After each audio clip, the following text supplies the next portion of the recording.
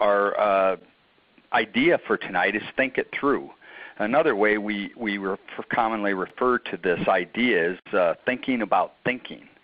And it's also referred to in the mainstream literature as metacognition. There's actually a term for this. I think it consists of 3 basic steps, at least the way that I'm approaching this tonight.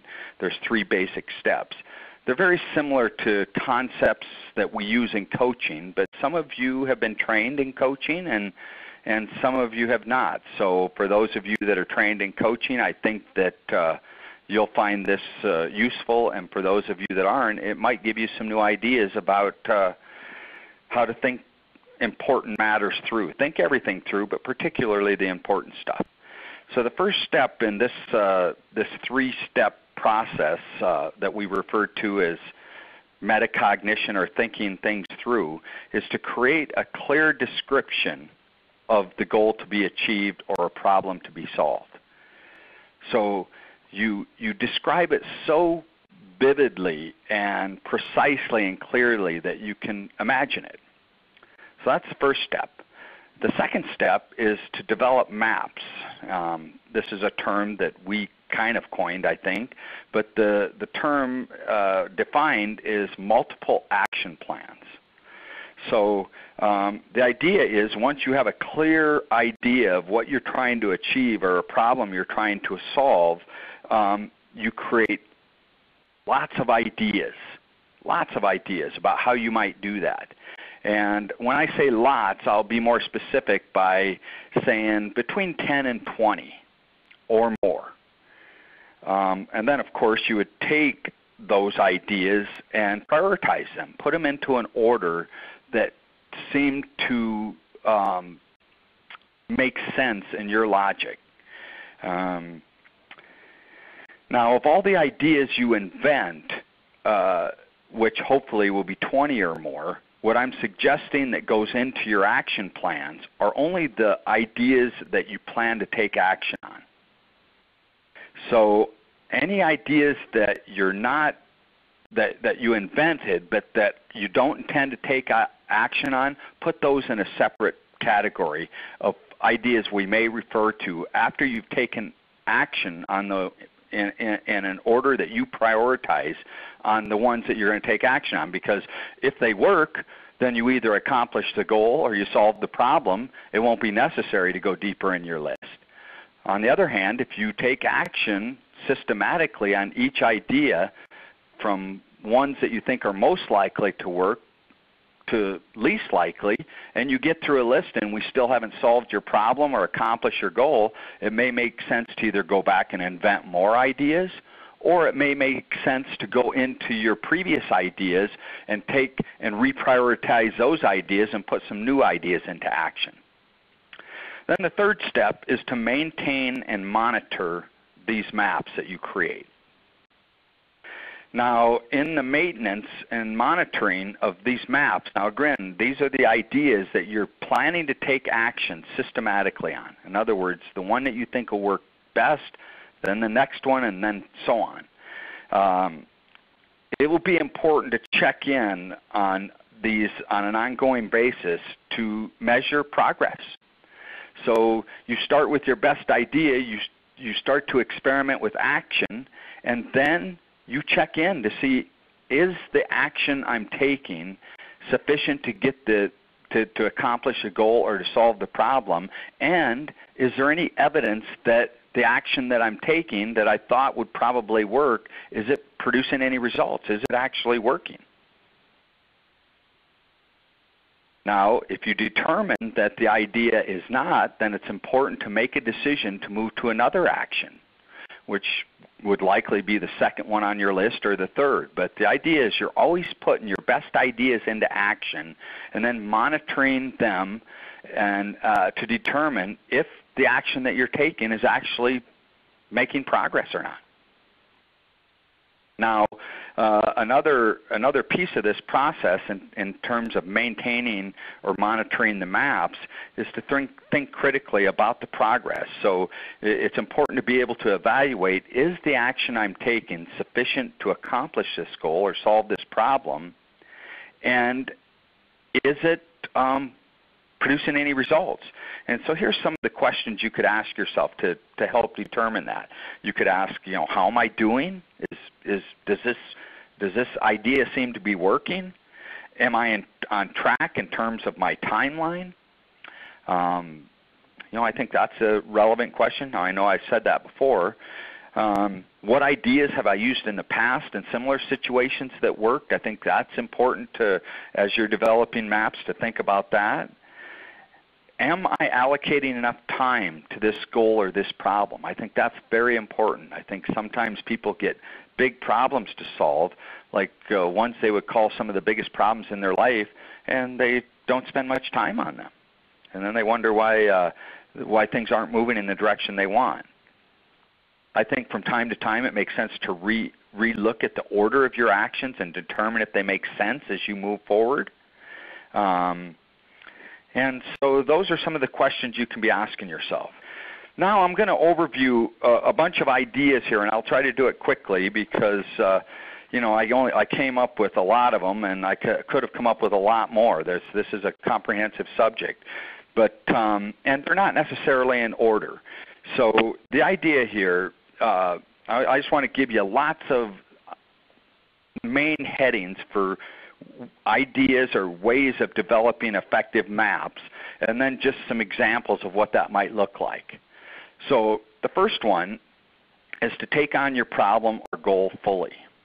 Now, I alluded to this earlier, but I am often amazed as a professional life coach, working with people for literally thousands of hours, where they'll say they have this really big problem, this serious problem.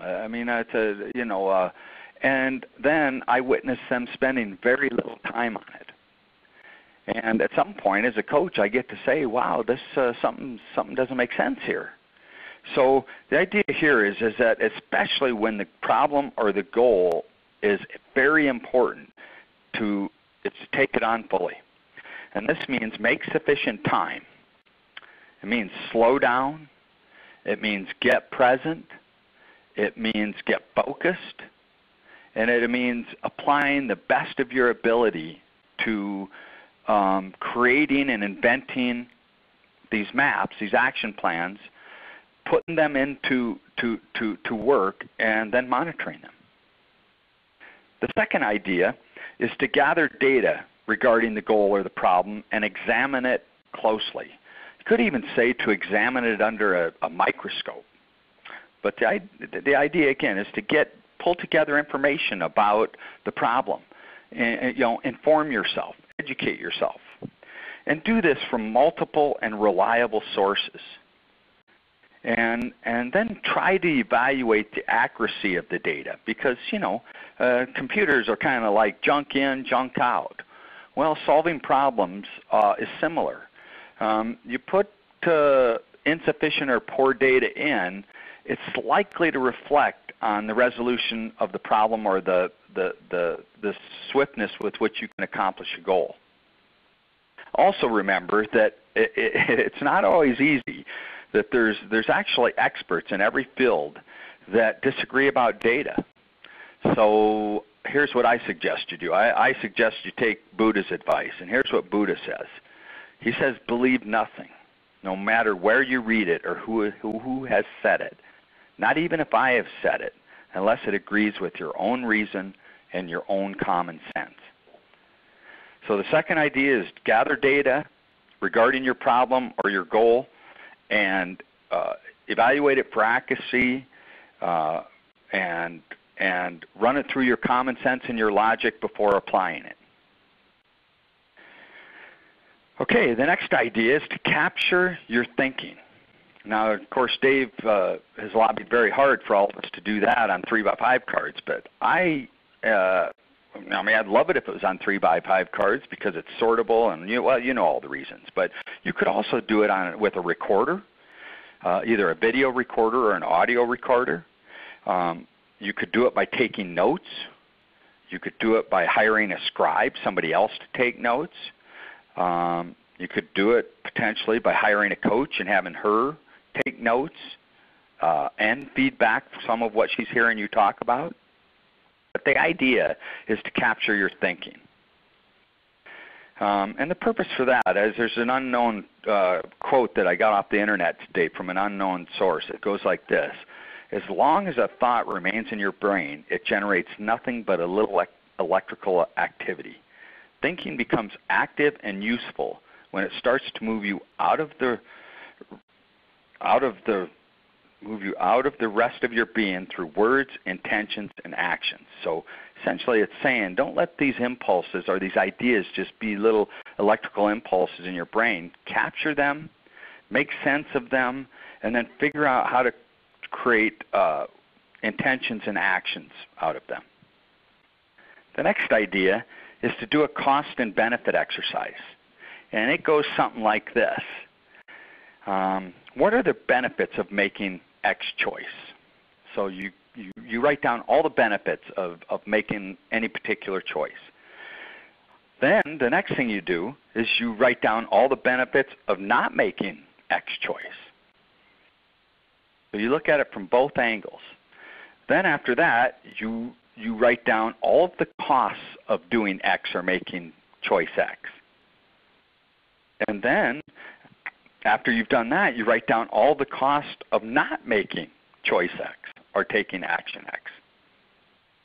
Then you take all of that data, prioritize it into a list, and evaluate it. Kind of almost metaphorically put it on a scale, like one of those, and see, does the cost of making or not making the decision, how does that weigh out?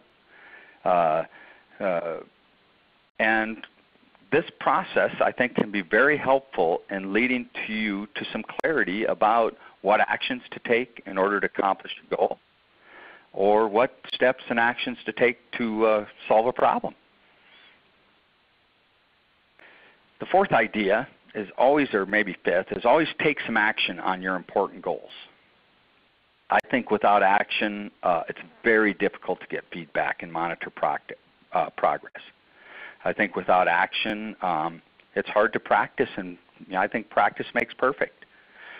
I think there are a few wrong approaches. I think mistakes simply become feedback, in some cases very valuable feedback. I recommend that you build a short memory for your mistakes. And I'd also like you to remember another thing that Buddha said.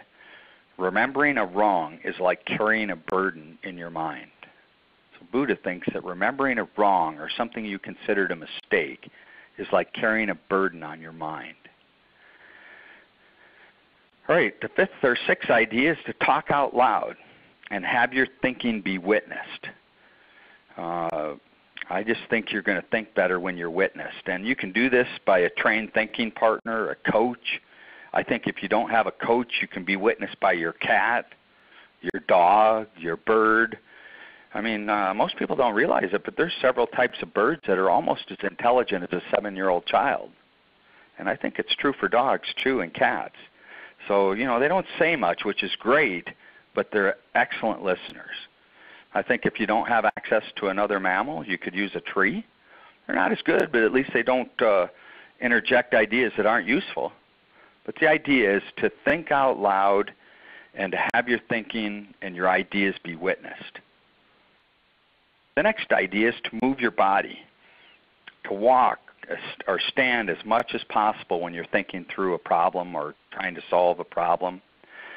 I think another great idea is to exercise vigorously before your thinking session starts. So if you know you're going to set aside some time to think something through, get some vigorous exercise beforehand. I think another great idea is to meditate. I think any type of meditation before or after your thinking is valuable. I think this is a place where you can visualize in great detail what you want, like you do at the beginning. So it's more of a review, but I think imagining and dreaming in detail is very useful.